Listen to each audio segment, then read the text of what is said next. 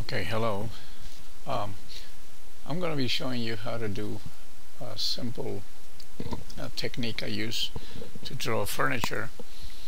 Um, Most furniture on renderings do not seem to look real because they're either people are overlooking the details that are the most important. If furniture is going to be dark, for example, in color, or it's going to be in low light, there's no need to work the details. In this example, you can see that this kitchen has plenty of furniture, but something seems to be missing. It doesn't quite look right. There's a lack of detail. There's doorknobs on the wrong side of the door. Some things don't look right. This rendering is beautiful because of the light it has, but the furniture doesn't look real. It's almost like hollow furniture that may be filled with foam core or something. In real life, most things have one source of light and or daylight, and sometimes you don't get to see materials. Now with spotlighting and interior lighting, you can pick up some more of the details. And these are the details we'll be working on in a very simplistic way.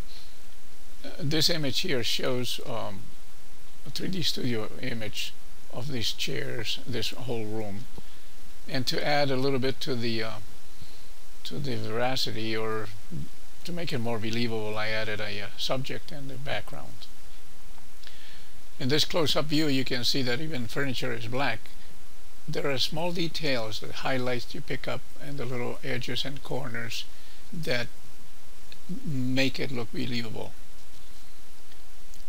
In low light, well, you may have to skip most of that detail. Let me explain a little bit what's the technique I like to use. Most furniture has this type of construction. A piece of wood has soft edges because it's sanded on the edges, and then they have cutouts where you're going to insert, or builders insert the other pieces that form the frames of furniture. These are also sanded down or routed to give certain shape, and this is what I call the profile of any object. So, and they also cast light in different ways because of those edges. You may have a complicated profile, but it's that's the way furniture is built, and these are the small details that make it look believable. So let's get started. We're going to draw furniture, well, a dresser that as an overall size is 4 feet wide by 15 inches deep by about 34 inches high. So keeping that in mind, we will try to develop this piece here. Let's start with the leg. A leg here will measure obviously 2 by 2 inches by about 34 inches high. Alright, press J to get rid of these anchors, and let's select a few of these lines. These 3 lines here, we need to put them up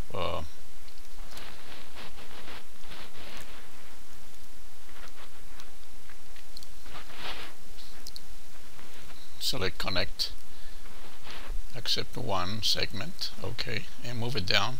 This is the height of from the ground up the chair. Select those 2 lines and the top 2 lines as well. Make 2 segments and then move them a little bit to the edge, like so. That will do.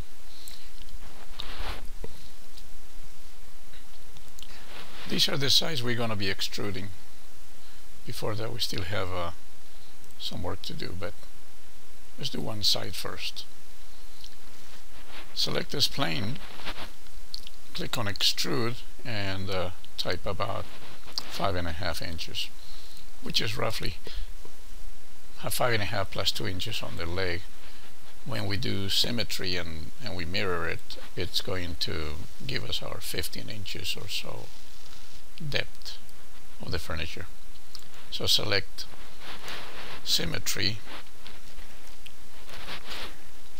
click on mirror, and when you grab these handles, you'll be able to move the object to the desired location.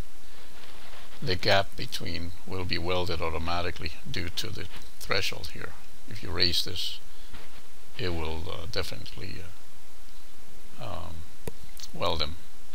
After this, click on symmetry, collapse all, say yes, and you have one piece. Next thing is working on this side. Select those two lines, click on connect, and we need about 6 lines in here, and we need to move them a little bit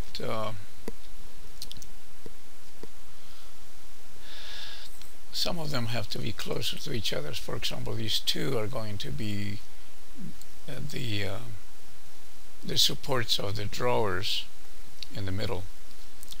So move this up a little. Kind of estimating that we need them to be about the same size, the top, the bottom, and in between. The top drawers will be smaller, and the ones in the middle will be about same size, but they'll be larger. Alright, next thing we need to work on creating our profile. Select this corner, and let's start with tentatively creating a chamfer corner.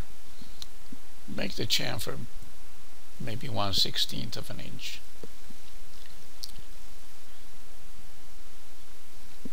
Let's see how that looks for a moment. Before we say OK, let's go and grab some more. Press Control on Windows and keep selecting, or Command on the Mac. Now they seem to be a bit too small. I'm going to change it to 2/16. Now they show a little more. Now in real life this is probably not true. 2/16 is like a 1/8 of an inch, but we have to exaggerate just a little bit here. Now we have a profile here, and in each one of these things, and you can see now that the piece of wood is already in place and it has the right profile. Next thing we need to do is extrude, and the front of the cabinet, which is 4 feet wide, and we need about 24 inches halfway. So here we have a leg plus 23 inches is roughly 24, 25. We're going to end up probably with a 50-inch piece of furniture. Let's select these lines here, click on connect. We need one segment. We're going to drag the segment to the edge. This is going to be the center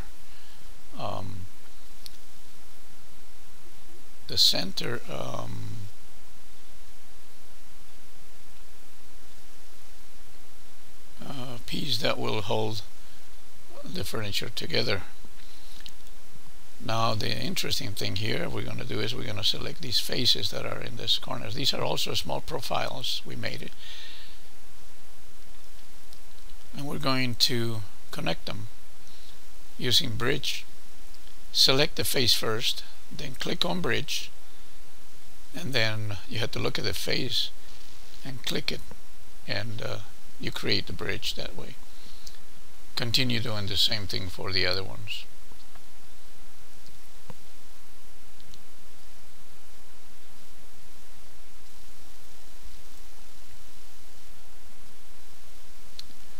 Okay, we have one more to go.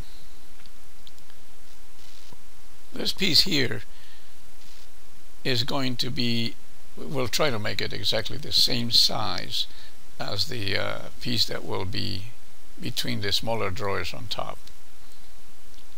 For now, this is good enough. Now we can select the other piece here. Look at the profile we have made, and we extrude it.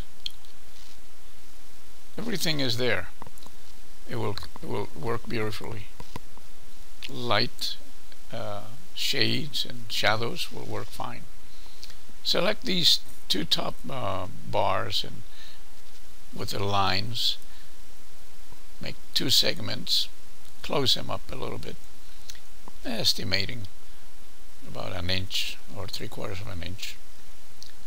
And so the next thing we need to do is just make sure that the ones on the edges are the same. But let's bridge these two again. There we go.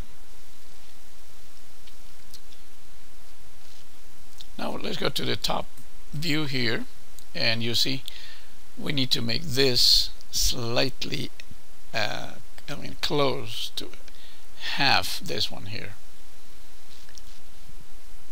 Nobody's going to measure this, but if visually we can cheat a little bit, we'll have it done right.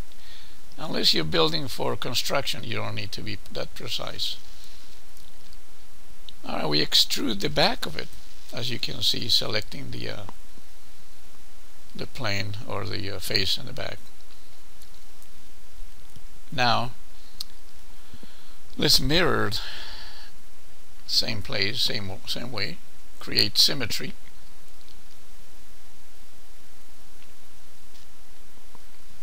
Threshold should work at 1/16.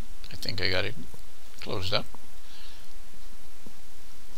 And now we're going to turn it into one piece. Let's see what this is looking like. See, I can see the lights, the reflections will be working fine. We have plenty of, you see those dark lines? That's what we want to get. Let's draw the top of this piece of furniture. Then let's raise this to about 1 inch high. Center the best you can for now. Let's look, let's place it just above, not crossing each other, but just about a hair higher. That's fine. Next thing is you convert this to editable poly again. Select all the edges and apply chamfer 1/16 of an inch, like so. Good enough. We can also apply the same thing to the most important parts on the dresser, like the legs here. So select the outer edges here. This one, don't forget that that's just a short line. Then you get the rest. You may select the ones that are inside and around, but believe me, there's no need for that. That's plenty of. That's all we need to do. 1/16 of an inch as well. Sometimes I give it more. That's good for this tutorial. Let's see what we got so far.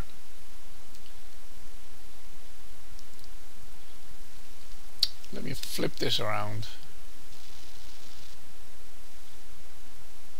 because I want to work on, maybe we'll add a couple of drawers here. let's collapse this. Accept yes, and it becomes one piece. The bottom piece is no longer editable as a mirror. Let's draw a front of the drawer about 1 inch thick.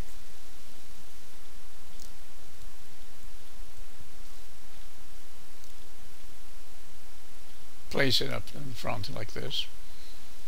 Maybe we can isolate it. It's easy to work now.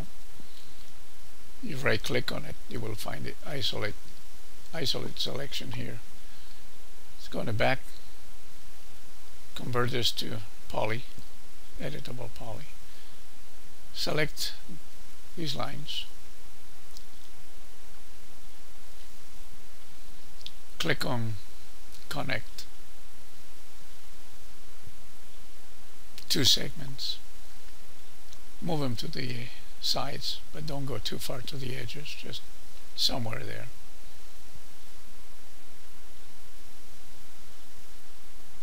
Select these again. One more time. Give them a little closer. Then select the other way. Let's make 3, maybe 3 edges, and then we're going to place them. This is just a quick drawing, but you get the idea. Select this, move it down. That's the bottom of the drawer. This is going to show you where the profile ends. Select this planes here, or this faces, and extrude. Last extrusion or the default is 10 inches, I think. So that's probably good. Let's exit. Right click and exit. Isolate view selection. Let's duplicate. Move it to the next one. Make 3. You got them. All right. Eyeballing, you know, it's not too bad. I get pretty good at doing this after a while. Make a copy of this one. Let's edit. Make it wider or taller. Move this over here. Got it. Duplicate this.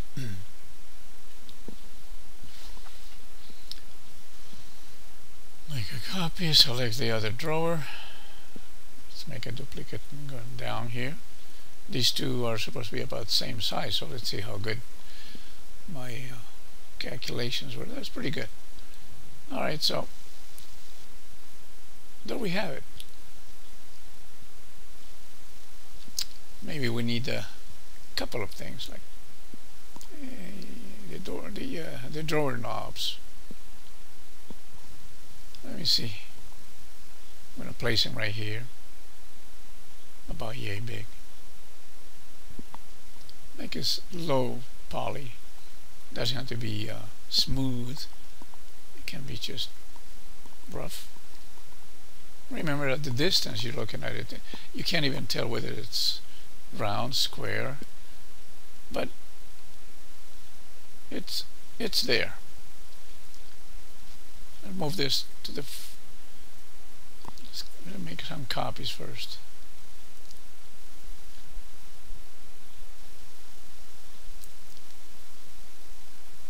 Again, just eyeballing and estimating where the center of these drawers would be.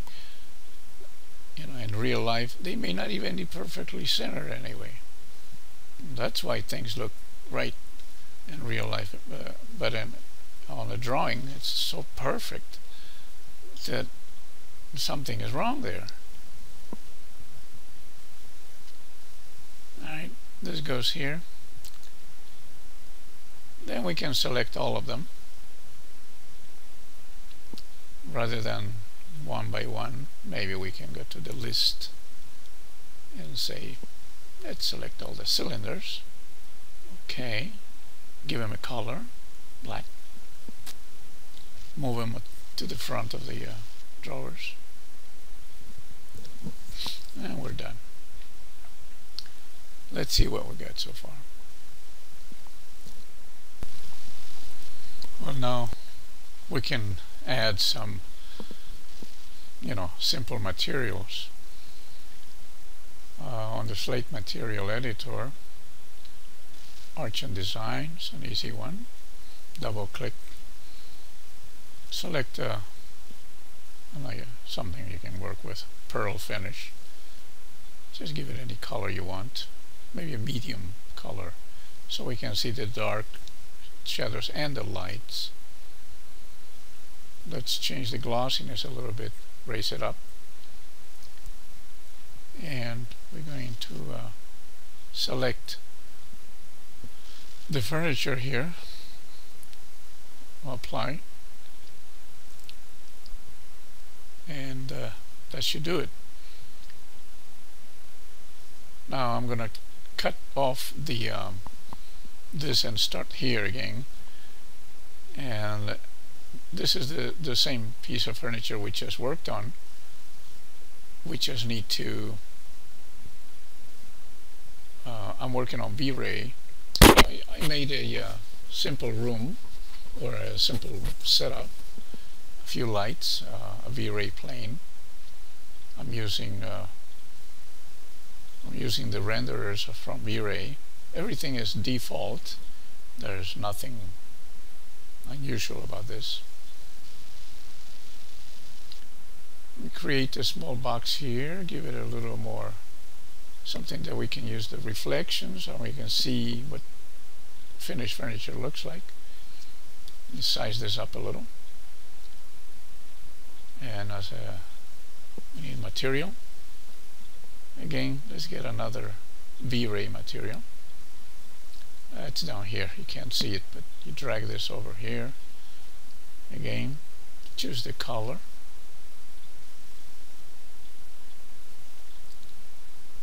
make it reflect a little light. Reflect, when you go into the lighter color, it's like reflecting a white wall or something, or the haze of the light. So you make that a little brighter, it will be more reflective. Let's see here, click this here, and you'll see the effect. You see, what you see on top is the reflection of the background, not the transparency. So we apply that to the object and we render.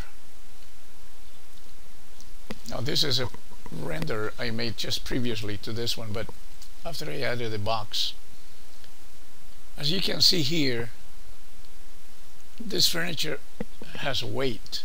I mean, you can almost tell that you won't be able to pick it up. It looks heavy. It's sitting there because of those minor details that make it look right. Well, I hope you liked the lesson, and if you want to drop me a line or have a question, just go ahead and click it at the bottom. Thank you so much. Goodbye.